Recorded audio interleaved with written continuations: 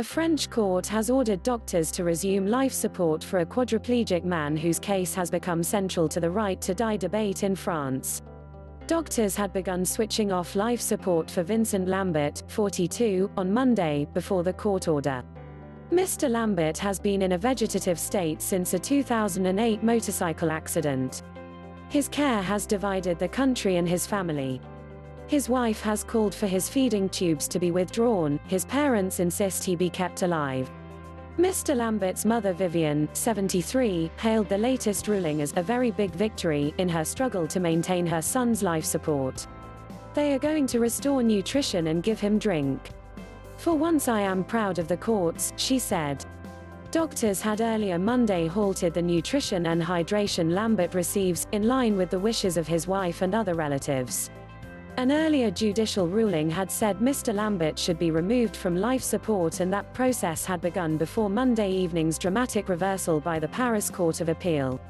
The case has been the subject of judicial rulings, going as far as the European Court of Human Rights (ECHR). Europe's top court upheld the decision of a French court to allow Mr. Lambert to be taken off life support. However, doctors then did not carry out the plan, amid security concerns raised by Mr. Lambert's father, who feared there was a plan to kidnap him. The high-profile case has proved extremely divisive in France, where euthanasia is illegal but doctors are allowed to put terminally ill patients into deep sedation.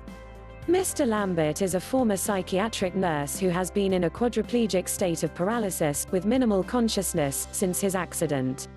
He has been kept alive with food and water delivered through a gastric tube.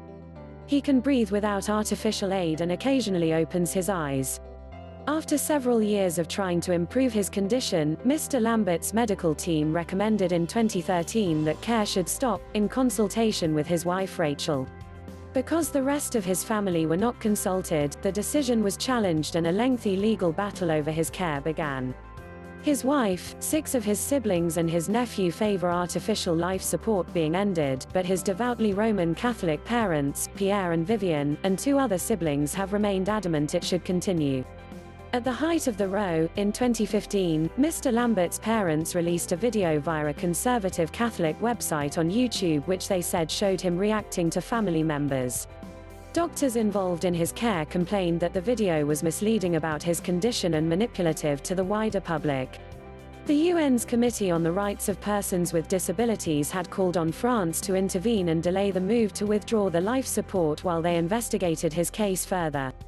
France's Ministry of Health said it was not bound by the committee. Minister Agnès Buzyn said at that point, before Monday's ruling, that all legal appeals have been exhausted.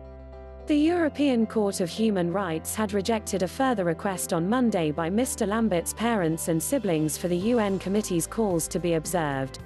The court said they had submitted no new evidence such as to induce it to change its position on the matter. In an open letter published over the weekend, Mr. Lambert's parents asked President Emmanuel Macron for help. Mr. President, Vincent Lambert will die without hydration in the week of the 20th of May if you do nothing, and you are the last and only one able to intervene. Read the letter, signed by lawyers for family members opposed to ending the life support.